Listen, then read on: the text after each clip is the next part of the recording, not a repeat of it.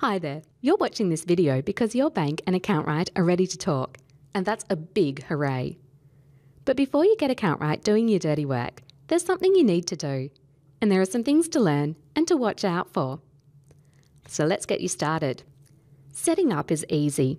You just need to link your bank account with an AccountRight account. You can do this from the Bank Feeds window. This window is looking a little dull at the moment, but when you check for updates, you'll liven things up. As we're all about security, you need to enter your my.myob details.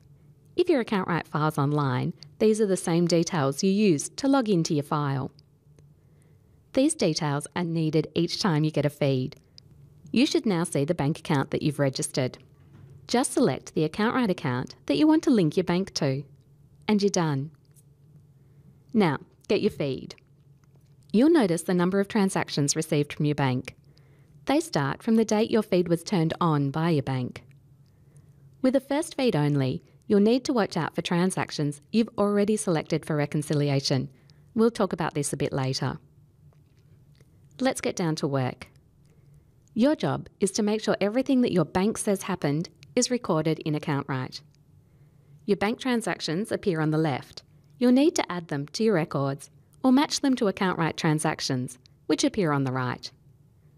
A match is suggested based on date, amount, and any rules you've set up. We'll get to rules a bit later. All you need to do is approve the match.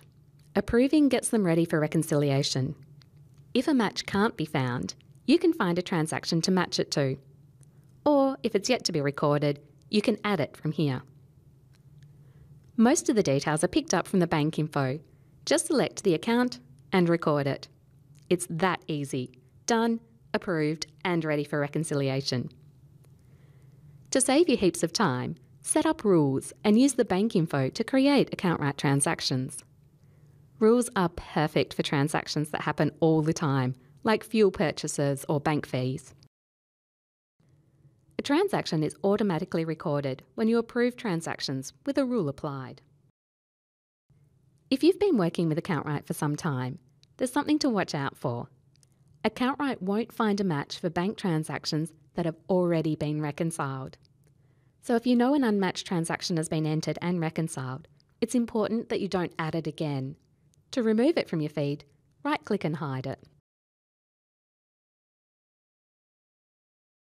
While we're talking about bank reconciliations, you should do this to double-check that your books are okay. Even though Bank Feeds makes it easy to add and check your data, there's always a chance of human error. It's up to you how often you do this, but using Bank Feeds means most of the work is already done for you. You'll notice that all the transactions you've approved are already selected, so completing your bank rec should just be a click away. Neat, huh? And that's it. Start using Bank Feeds and see how much time you'll save.